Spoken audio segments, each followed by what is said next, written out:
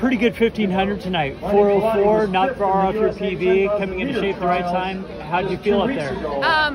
I felt good. I mean, I ran a 1500 at Mount Sac and really like went out a little too fast for what my training had been. Yeah, I know I had been doing a lot of just like strength work and hadn't really done a ton of race specificity. So I went out over my head that day and felt like garbage. So today I actually felt nice, and I think it's my maybe second fastest time ever. So I'm happy with that. I feel like I'm, you know, coming in to race shape at the right time. I knew I was really strong. I've done a ton of weeks at 90 miles a week, which is my highest, and have been really healthy and felt good. So just, you know, pre and Mount Sac were so-so, and I'm happy to have today go well. You've been through a lot this last fall since the Olympics. Talk a little bit about some of the things that you've been through and how you've recovered from the setbacks. Yeah, well, obviously Tokyo was a bummer. I came in really feeling like I could win a medal, and obviously Courtney Frericks is someone who she and I are, you know, battling frequently, and so for her to win the silver in such a great race where she pushed and charged so far out by herself, you know, I felt like I was in the shape to join her in that effort. And so it's awesome that we still had an American on the podium at the Olympics, which is, you know, 2 Olympics in a row now, which is great. But that was my failure that day was disappointing. Mentally, I really bounced back and thought I could hit the rest of the Diamond League season, and my body just was not feeling it. So took a big break. Took several months for my body to kind of start feeling normal.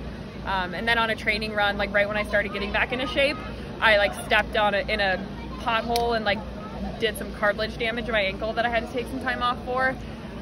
So I kind of had a rocky fall and thought I could do the indoor season, but did some workouts that revealed that would have been a shit show.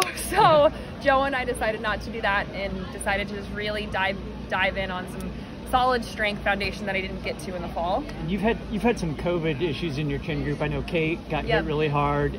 Did you get that at all? I've never tested positive for COVID. I've taken several PCRs and obviously endless rapids and have been heavily exposed, but I haven't tested positive yet. And I think, you know, everyone in the world has been really impacted by COVID, and the professional running scene is no different, and it's certainly hard when you see your friends and training partners get hit so hard, and they do everything right and they treat their bodies really well, and it's just life. You know, you can take all the precautions and still, you know, be vaccinated and all of that and still get it and have some setbacks. So yeah, our group is not dissimilar from others, but definitely hard to see your friends struggle through that. But Kate's doing well now, and she's training a little bit, and you know, it's been nice to have her around and have her back.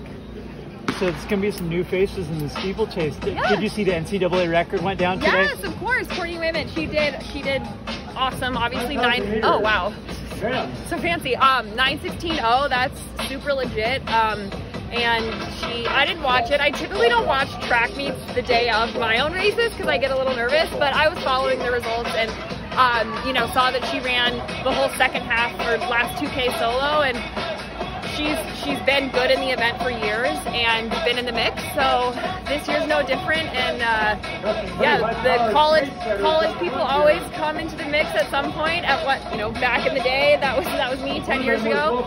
So she's great, and obviously we have some of the veterans are going to be there, and I have some training partners that are young steeplechase girls that I think will do well as well. So it's gonna be an exciting meet in 2 weeks for sure. Well, we look forward to seeing you in 2 weeks in Eugene, and congratulations tonight. Thanks.